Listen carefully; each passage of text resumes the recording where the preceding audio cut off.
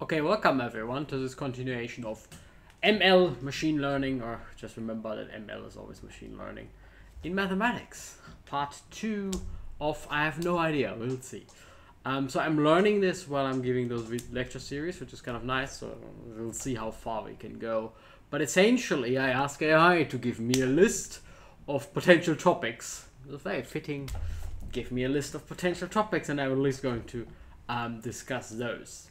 And the idea is, this time I say it straight out, that I'm talking about machine learning in mathematics. I'm not going to talk about the mathematics of machine learning. So if you're looking to learn machine learning, that's excellent. You should, everyone should nowadays, I guess.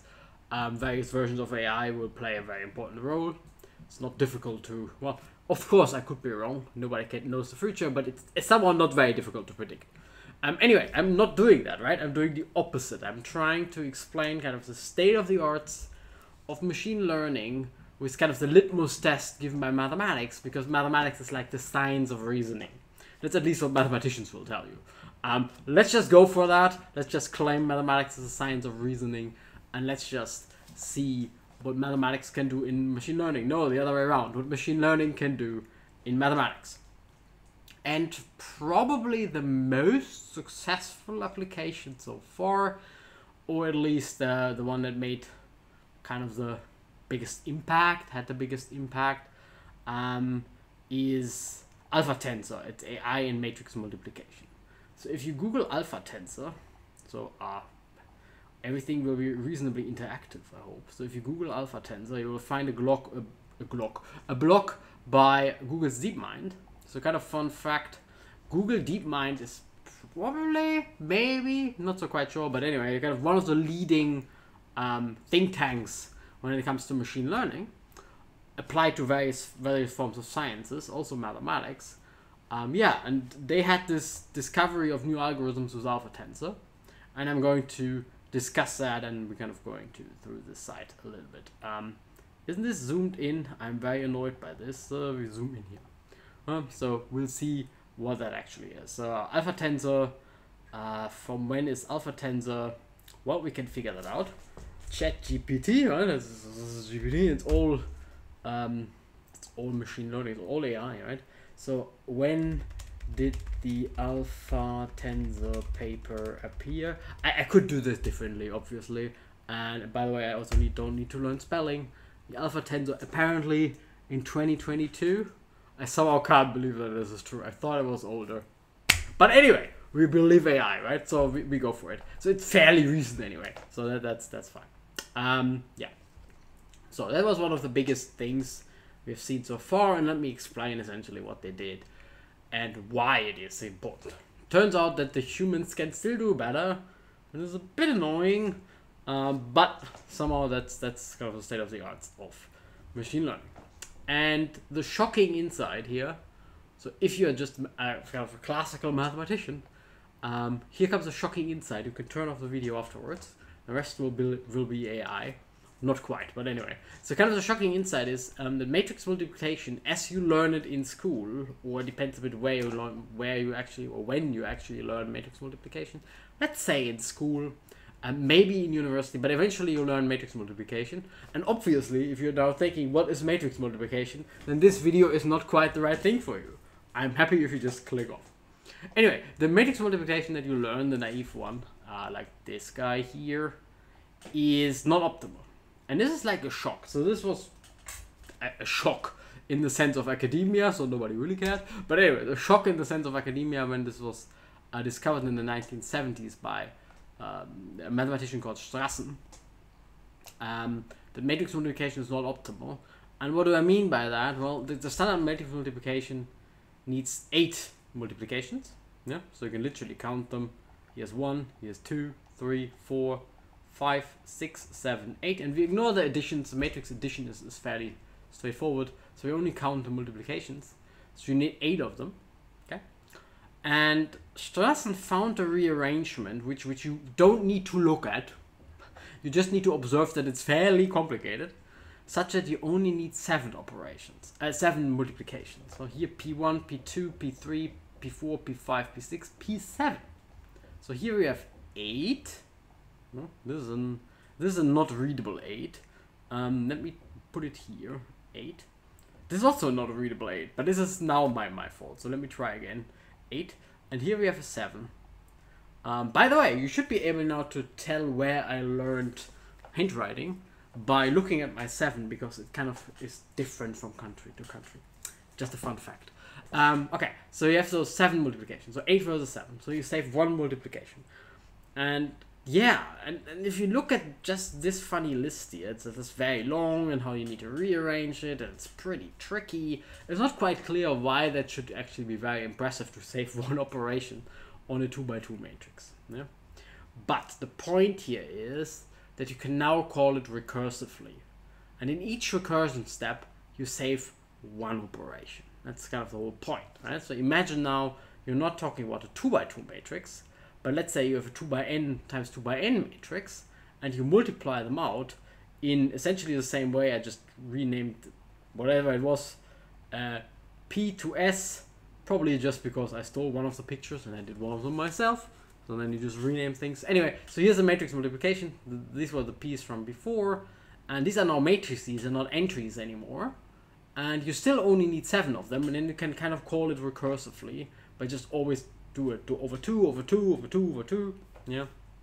So let's say this is some kind of a 2x2, 2 to the n times 2 to the n. So this kind of converges like nicely down to the kind of start of the recursion. Yeah. So then what actually will happen, and I have a nice illustration in a second, that the standard multiplication will just need n cubed operations, because this one 3 is just log 2 8, right? 8 multiplications, you have 2x2 matrices, log 2 8. So you just need n cubed operations. And that's just what it is. But now you save 1 operation in each iteration, so you actually only need log 2 7, which is like 2.8 kind of operations, but in the exponent. And that's what makes it so much smaller, right? N cubed versus n to the 2.8, that's quite a difference actually already. So this quite difficult looking type of multiplication thing turns out to be very useful if you only save 1 operation and you do it recursively. And kind of a nice picture that I always have in mind by this. This is, by the way, called divide and conquer. For divide and conquer, why this is always so impressive, just saving 1 operation saves you a lot of time, is that this is really a fractal type thing. I mean, this is now just 2-dimensional, it's n squared and not n cubed. But you can probably imagine, it should be easy to imagine this 3-dimensional one, right? So this is n cubed, right? This is just a square, obviously. You just have n cubed operations. That's what it is, a filled out square. And now let's say we save 1 operation. So instead of 4 operations, we just need 3 operations. And you already saved a little bit, right? You just saved this little block here, fine. So you saved 1 out of 4 operations. But the key comes now into the game that you call this recursively. So for every of those, oh no, I can't draw here. So for every of those 3 little blocks, you can again save 1 operation. And for all the remaining blocks, you can save 1 operation. And for the remaining blocks, you save 1 operation.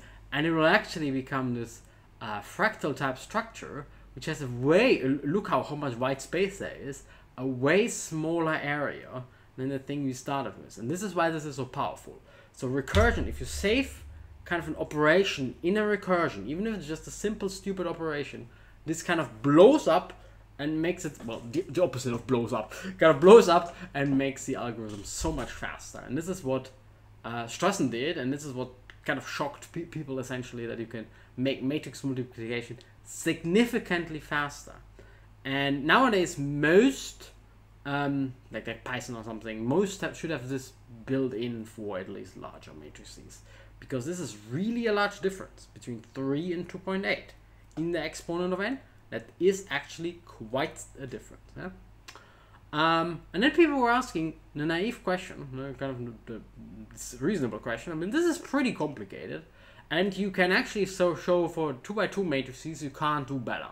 So for 2x2 matrices you can have at least 7 multiplications. But if you do a 3x3 matrix thing and you save maybe more operations, maybe you can actually do better. Or a 4x4 matrix thing, or a 5x5, right? This is just a recursion start, and you just do it on a large matrix anyway. So it doesn't really matter how large your recursion start is in some sense. And yeah, so why don't we use this for larger matrices? That's exactly, right? Why don't you start it instead of 2 by 2? Why don't you do whatever, 3 by 3, 4 by 4, or whatever it is, right? So just as an example, if you would do this for 3 by 3 matrices, and let's say you save 7 operations, then you would have log 320 in this recursion, so you already brought it down to 2.7 instead of 2.8, and this makes it like a large difference. And then you would like to do it for 4 by 4 matrices. Maybe you save, God knows, X operations and whatever. Yeah? But if you just look back, or K by K, if you just look back on already the 2 by 2 case, it's kind of a non-trivial thing to find this. So people tried very hard, and there were many kind of partial results known for whatever 5 by 5 matrices, 3 by 3 matrices. You get the gist. But yeah, but it looks pretty difficult. And that's exactly where people thought, so the brilliant idea by DeepMind is that a machine should be maybe able to do better just by essentially somehow smartly combining operations until you kind of saved a lot of operations. So they trained a model using reinforcement learning, played a game, and just very successful. We see that on the next page. So they trained this model using reinforcement learning. It's kind of the keywords here. So reinforcement learning is something that is like very successful in mathematics. Reinforcement learning is the idea of you have an agent, whatever, a dog.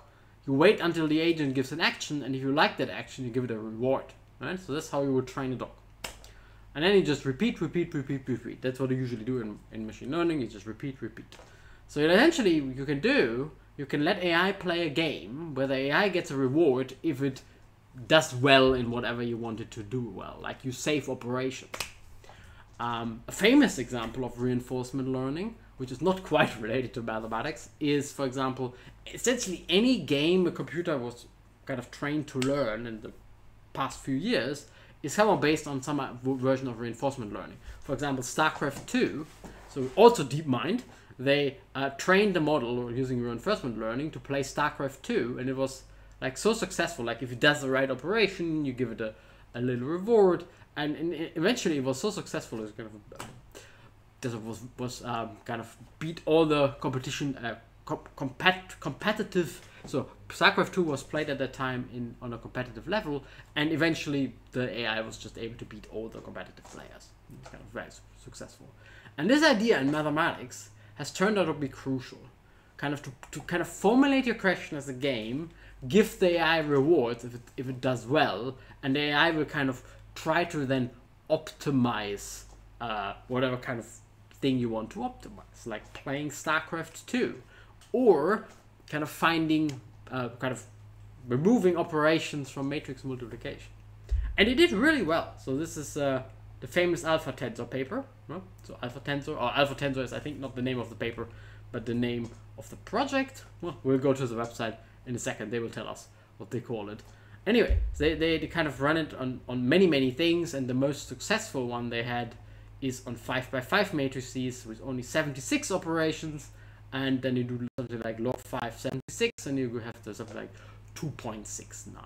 Yeah, and yeah, we'll have a look at the list of relations in a second, but essentially the point is that you don't want to look. But let's just do it. So yeah, this was very unsuccessful. So this is exactly the web page, and they did very well, and they explain here what is standard matrix multiplication. Hopefully we all know that. This is now the Strassen algorithm, like 7 calls instead of the standard 8. Yeah. And then they trained the model, and eventually somewhere on 5 by 5 matrices they found this list of 76 different different operations. Where is it? Somewhere here. 76 different operations that will save quite a bit of time. And yeah, so 76 multiplications, which improved this type of algorithm. So people have done it, as I said, already by hand. And as far as I remember, they say that somewhere, so 80 was a record by hand on 5 by 5 matrices so far. So this is what usually AI can do, right? It can kind of improve something humans were already able to do, and they kind of exploited that in this example, like very nicely. related plots. Well, maybe we go there later.